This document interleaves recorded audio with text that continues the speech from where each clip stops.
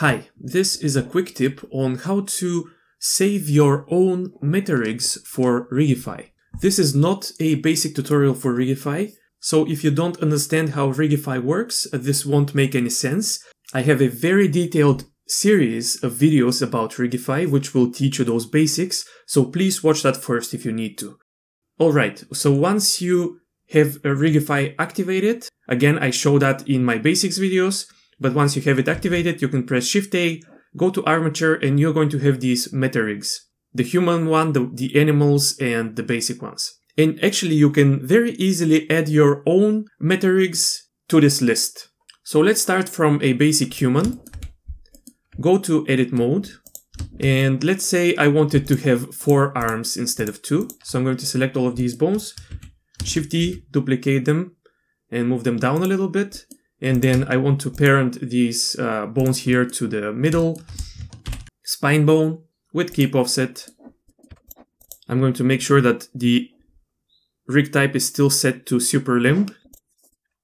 Okay, I'll go to edit mode now, and let's say I also want a tail, so I'm going to extrude a bone from here and move it on the y-axis. I have to make sure that it's disconnected, so I'm going to press Alt-P, disconnect. And then right click and subdivide it a couple of times. Okay. Go to pose mode, and then I'm going to set its rig type to tail.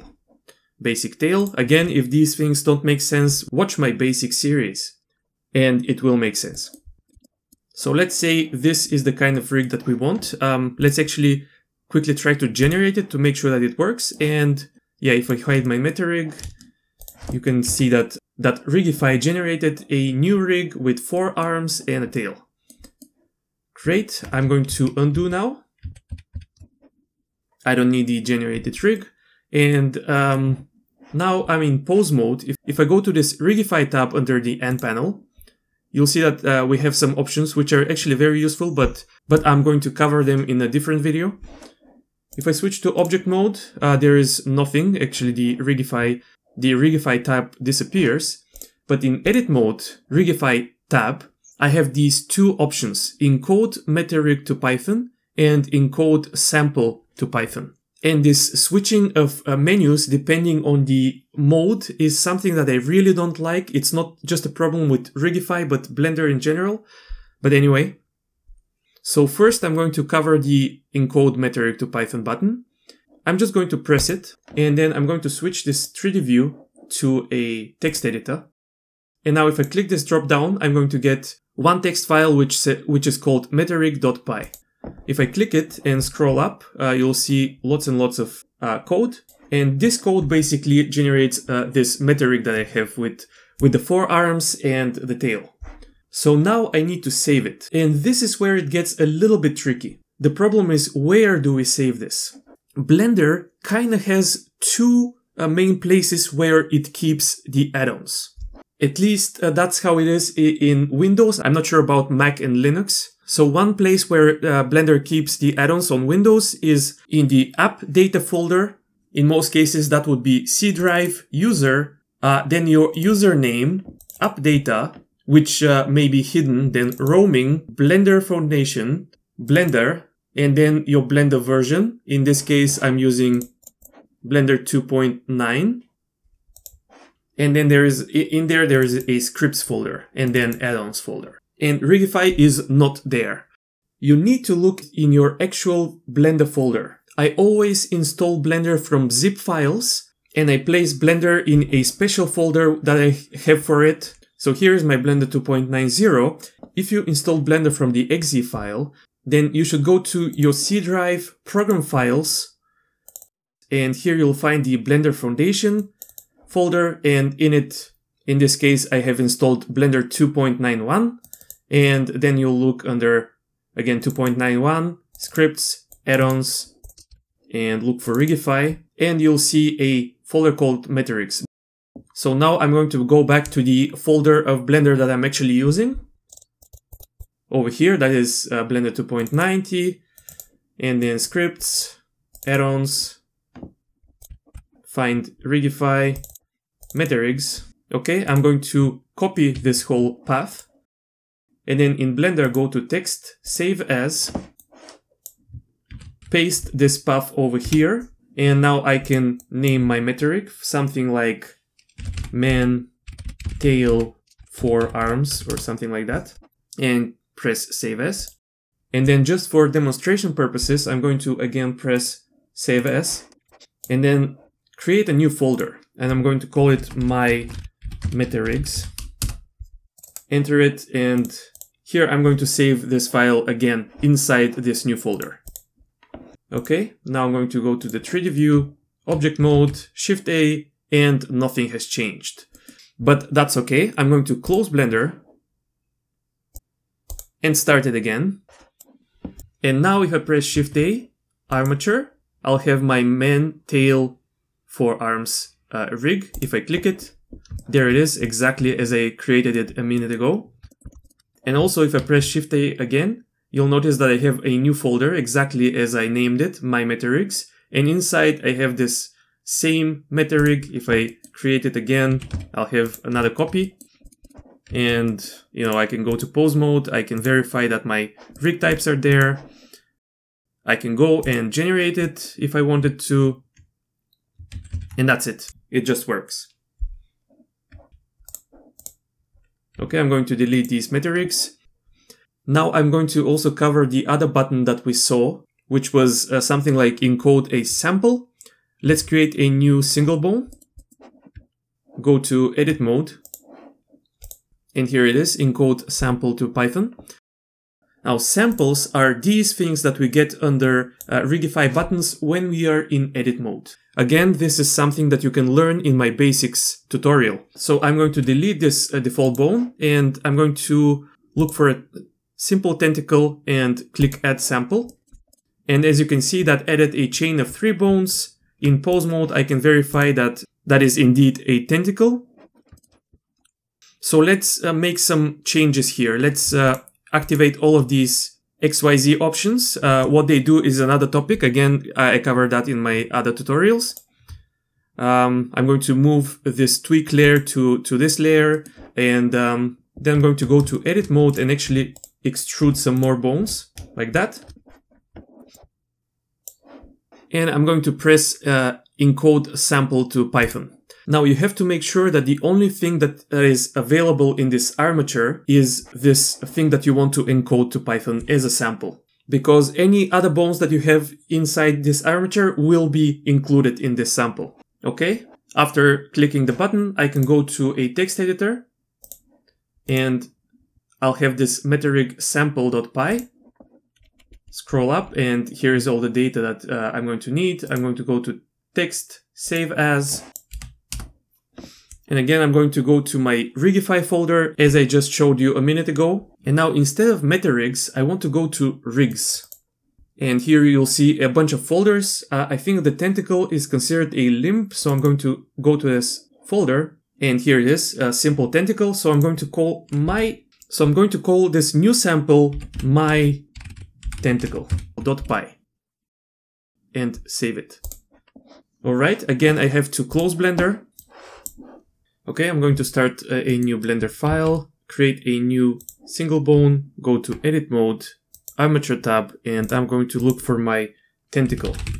And it's not there. So let's see what's going on. I'm going to switch to the text editor, click open, and navigate to my limbs folder where I saved it. And here it is, my tentacle. I'm going to open it, and I'm going to also open in the same folder the super tentacle. And let's divide this window into 2, and this one will be my tentacle, and here I have the super tentacle. And as you can see, the super tentacle has a lot more data in here, which I don't really understand. But if I copy this data down to here, to the DEF create sample, and I'm going to press Ctrl C, and then I'm going to move to my tentacle, select everything down to DEF create sample and press Ctrl V in here. And then I'm going to just save this file, close Blender, start it again, create a single bone, edit mode, armature tab, and look for tentacle, and here we go.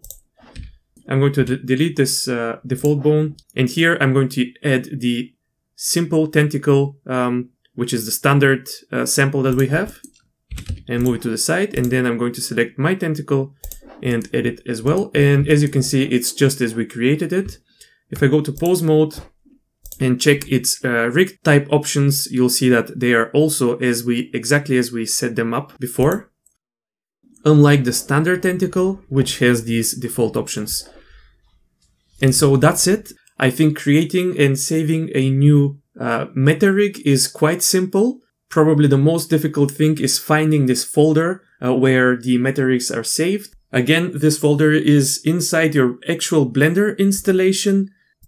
Inside, you'll find a folder which is basically the number of your Blender installation.